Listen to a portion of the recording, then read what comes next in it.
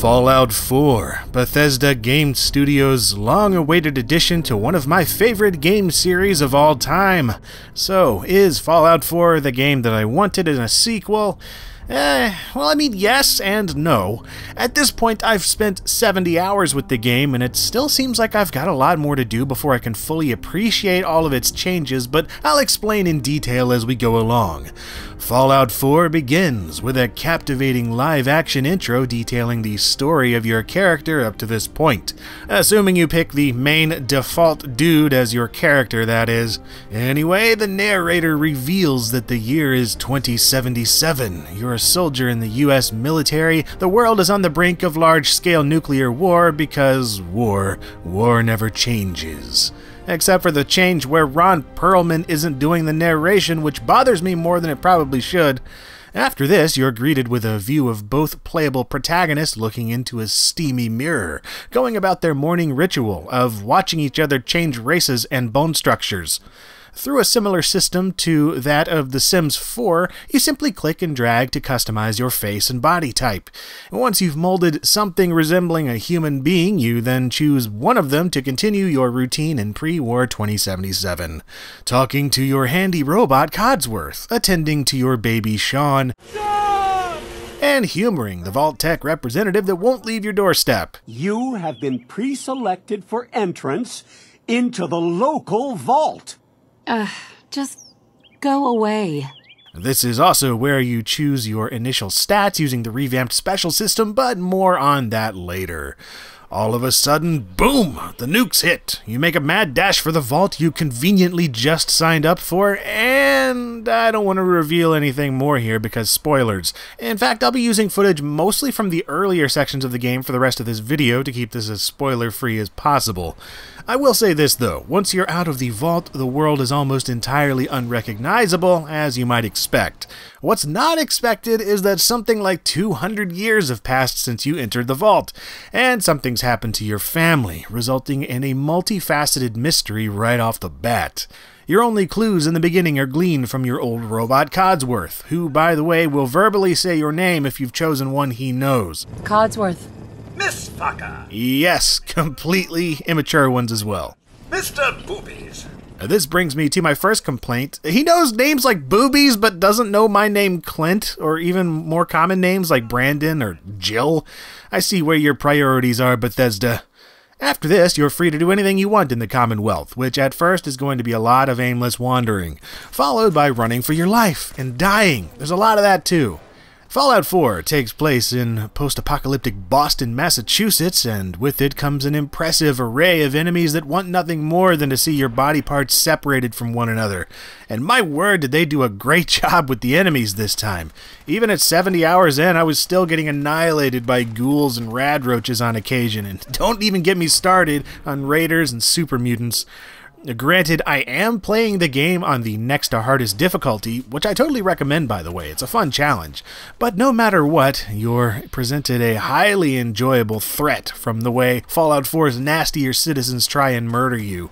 Ghouls play dead and then charge you at full speed. Radroaches swarm the walls and ceilings. Mole rats and rad scorpions pop up from underground. And the raiders and other humanoids use surprisingly good AI tactics to flank and outmaneuver you. Each enemy can come attached with a unique action and ability, like suicide super mutants wielding small nukes, so if you're not paying attention, it doesn't matter if you have the best weaponry in the world, they can still take you out like nothing. Legendary enemies will sometimes appear to completely ruin your day. These punks are exponentially tougher to kill, although they'll always drop a special item if you succeed, making for some higher stakes even in what initially seems to be just another by-the-numbers encounter. And that's the next big change in the game, the combat. This time around, using VATS doesn't stop time for you to apply your action points, it merely slows things down. They've countered this by making the real-time combat a far more viable alternative. Compared to Fallout 3 and New Vegas, the gunplay is much improved. Handguns, shotguns, rifles, rocket launchers, energy weapons, and unique things like the junk jet and gamma gun, they all feel super solid. But it's also still a bit unpredictable. Even when aiming down sights or using VATS, there's always a chance that you'll miss, even with a high hit percentage, and I love that. It's a pleasing mixture of dice rolls and dexterity, and it rarely leaves me feeling cheated by the result.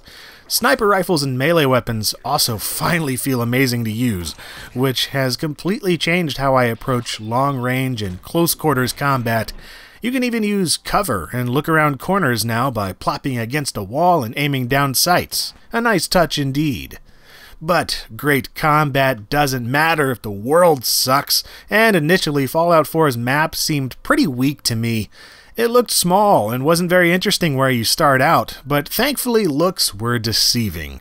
I can now say with confidence that this is my favorite map in the Fallout series to date, and it's a whole lot bigger than it looks on your Pip-Boy's map. Not only is it bursting at the seams with fascinating ruins and a diverse set of locations to explore, but there's a sense of verticality that is most refreshing. Huge factories, skyscrapers, and secret facilities all allow you to explore up and down and out in a way that none of the previous games have. These precarious heights and complex passageways up there just make me feel vulnerable in a way that I never have in a Fallout game, and I love it.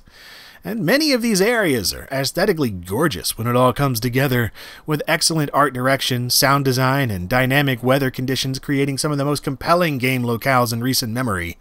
Plus, the soundtrack by Inon Zur is freaking excellent if you ask me, making subtle use of accordions, organs, and bagpipes along the traditional piano, strings, and drums.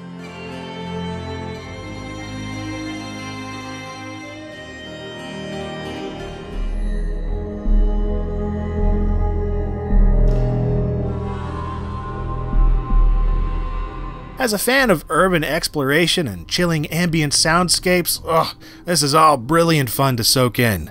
At least that is until the frame rate plummets and hideous low-res textures show up, and I'm playing this on a PC, so that stuff stands out even more. This is my next complaint, the graphical fidelity and performance. It's just wishy-washy. Most of the time it looks pretty fantastic, but there are several notable areas that feel half-baked and reek of optimization issues, with the frame rate dropping from a solid 60 FPS down to the 30s or lower, even on my super-clocked GTX 980 Ti video card. Combine this with the inability to change the FOV in-game and other options I would expect to have, and yeah, the PC version leaves a bit to be desired.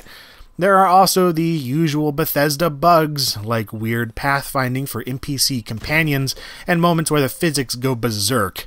I have no doubt that patches and mods will help some of this stuff later on, but still, I'd hope this kind of crap would be ironed out by now, seeing as it's like the 37th time Bethesda's used this game engine. Another issue I have is that the main story is uninteresting at best and disjointed at worst, especially in the beginning. One of the first things you do upon leaving the vault is grab a suit of power armor and shoot the crap out of a Deathclaw with a minigun. Okay? I mean, don't get me wrong, it's pretty fun, I guess, but it just doesn't mesh with the protagonist's story so far. If this messes with your plans, you can wait as long as you want to do this stuff, and of course there are the huge number of side quests to complete. Side quests are where Fallout games shine the brightest anyway, and man, there are some excellent ones on offer here that provide some captivatingly unique dilemmas to solve. And when things start getting really tough, don't forget that that power armor still exists from earlier, even though it was practically useless after the first battle since it required a power source to function further. When you do get around to being able to use it again, the new power armor is a sight to behold. I really dig what they did with it this time. It's like an Iron Man walking tank mech suit type of thing, with the ability to swap out pieces of armor and upgrade components with things like paint jobs, spotlights, jetpacks, and specialized armor. They also just look badass all set up in your home base, like a 23rd century Jay Leno's garage. If you equip yourself properly and level up enough, you probably won't need power armor most of the time anyway, due to the copious perks you earn. And yes, the perk system has changed from previous games, which has been a huge point of contention among longtime Fallout fans, and understandably so. Strength, perception, endurance, charisma, intelligence, agility, and luck stats all start at the bottom now, and skills have been replaced by this new perks system. When you level up, you'll be able to apply one of 70 attribute-based perks with 229 ranks between them. In order to unlock later perks, you'll have to have a certain special stat level as a base, and in my experience it leads to either a super specialized character that misses out on a lot of the game, or a character so middle of the road that you may as well play as a painted yellow line. I kinda get why they did it, seeing as there's no level cap and no arbitrary ending to the game, so eventually you'll just unlock everything. And I do like the fact that you're not dealing with vague numbers anymore, and instead just have a hard upgrade level. Things like lockpicking and hacking, you're not worrying, oh, is 37 what I need? No, you just have to worry about, am I a novice, an expert, a master, etc. But another thing that they've changed that I'm not 100% on is the new conversation system. Not only is your character fully voiced for the first time in a Fallout game, but clearly this was designed for consoles in mind, seeing as it's mapped to the face buttons of a controller, allowing for a maximum of 4 choices at any given time. Look, dumbass, that's not how baseball was played. That right, Mr. Smarty Pants? I don't mind that controller mapping so much. I mean, I'm using a controller on the PC version for the most part anyway because I like playing while reclining in front of a big TV. But what bothers me is that the conversations seem really bland in comparison to previous games. Rich, unpredictable conversation has been one of the best parts in Fallout from the very beginning. I like being able to see everything my character can say before I say it, and I like being able to say things that are more than a line or two long. It is kind of useful in the fact that it makes conversations seem a little more immediate, maybe a little more natural almost, but they're really simplified too, so it's a win some, lose some kind of thing.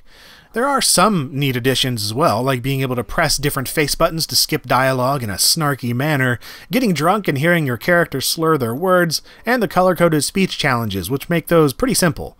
At least the supporting cast of characters are excellent, and freaking finally, Bethesda hired more than 5 people to voice everyone. There are about a dozen companions too, each of which has their own story and goals, so they don't simply play a pack mule and an extra gun. The longer you spend with each companion, the more they'll like or dislike you, which kind of replaces the karma system of previous games, and it results in unique dialogue and even some side quests and romance options. And of course, you have Dogmeat, your canine companion who somehow stuck around in every major Fallout game. Each of these companions can be commanded to do things like inspect areas, gather resources, or perform tasks in your home base, so they're not just sworn to carry your burdens this time. They also can't die, which is a bit silly. Speaking of home bases, as the game's marketing tagline of Welcome Home suggests, building a home is a huge part of Fallout 4. Pretty early on, you'll be given the opportunity to tear down and remodel Sanctuary Hills, the neighborhood your character lived in before the war. You are by no means limited to building in this location, as there are 30 different spots around the map you can build settlements. However, chances are you'll end up picking one big one to spend the most time on, and the rewards for doing so are huge. If you've ever played games like Rust, Ark Survival Evolved, or even Minecraft, then this should be pretty familiar. Building is done from your perspective, and you craft building materials using resources found within the game world. In fact, practically every single item in-game can be broken down into crafting materials, from rusted-out cars and dilapidated buildings, all the way down to broken desk fans and toy trucks. And the game's looting system has been optimized as well, to where you don't have to open a menu to grab things, although it's constantly tripping me up where I accidentally bring up my Pip-boy instead. Old habits die hard, man. You can also buy and trade resources with vendors in neighboring towns, and even set up your own traders and caravans so you don't have to do all of this scavenging work yourself. And the more you level up your character, the more items and buildings you are able to craft for your towns, which leads to the ability to pump water, grow crops, hire more scavengers, and build defenses to guard against attacks by raiders and wasteland creatures alike. But the actual process of building can be a bit of a pain, though. I really wish there was a way to do so from an overhead perspective or something, instead of only from your character's point of view. Things just get in the way. But it's an impressive addition to the game and is one of my favorite things to do in Fallout 4. In fact, I spent the first couple dozen hours of the game building and crafting alone. I didn't even touch the main story or reach Diamond City until 30 hours in. Oh, and did I mention that crafting also applies to weapons, armor, food, and chems? Yes, this game. The moment I realized I could take any old weapon and turn it into a total death machine with the right components and then name it anything I want, man, that kind of connection to just your normal stuff is wonderful. I mean, my previous Fallout gameplay strategies went out the window as soon as I discovered all this stuff, and I welcomed that change of pace. You can go full-on Borderlands with these weapons now, with such a massive variety of arms that it's intoxicating to keep playing and see what else there is. And then I figured out that you could not only use full-body armor, but you can find and upgrade piecemeal armor that goes on top of certain types of normal clothing. Oh man, that kind of customization and open-ended gameplay is precisely what I desire in a post-apocalyptic game like Fallout. It just makes sense in this kind of world. Being able to make your own new weapons out of duct tape and screws, or mixing your own chems into crazy powerful new drugs, or cooking the meat from all those irradiated creatures you've killed, that's just awesome. And then once I realized that most places that you visit will respawn mobs and loot after a while, I had reason to go back and re-explore the areas I'd already been to, turning this into a never-ending sandbox. Finally, there are a slew of neat little additions and changes that really set this one apart from prior games in the series, like improved animations, weapons that no longer break, holiday-themed towns at certain times of year, easier to read indoor maps, collectible and playable holotape games for your Pip-Boy, and more radio stations than ever, including an excellent classical music selection. I am an absolute sucker for a game that allows for this kind of freedom, replayability, and customization in a dense open world, especially a post-apocalyptic one. I love that aesthetic. It may not be role-playing in the traditional CRPG sense, and it wasn't even the game I was expecting, to be honest. But for me, it's the kind of role-playing-ish thing that I've been unwaveringly drawn to recently, and it provided enjoyment for me in ways I did not expect. Rather than the classic Fallout games, it feels more like a mixture of components of games I've been really quite enamored with in the past 5 years or so. Ark, Diablo, Borderlands, Minecraft, DayZ, Dying Light, and of course Skyrim. It's not an ideal realization of any of these components, but it's got such a huge variety of them that work well enough together that I'm completely entranced by it. There are some notable disappointments with things like the graphical performance, the lacking dialogue options, and the at odds with itself perks system, but in many other ways, it's a respectable improvement on Bethesda's previous Fallout game. I didn't even experience a single crash or game-breaking bug in my entire playthrough, which is a first from one of their games for me. So from my perspective, the overall experience has just been one of the single best for me in years, and I got my $60 worth many times over. Fallout 4 is a stellar experience if you're into the type of play it offers. It's just unfortunate that it often does so at the expense of things that it did so well in the series of the past. I know not everyone will be into this, and dude, I can totally, absolutely understand that headspace. I'm a huge fan of Fallout 1 and 2 and all the complex, interesting things that they did. This, though, is a Bethesda open world game before it's a traditional Fallout RPG, which rubs some long-standing fans of the series the wrong way. But if you're like me and wanted something that mixes some of the old with some of the new, Fallout 4 could very well be your next gaming drug of choice.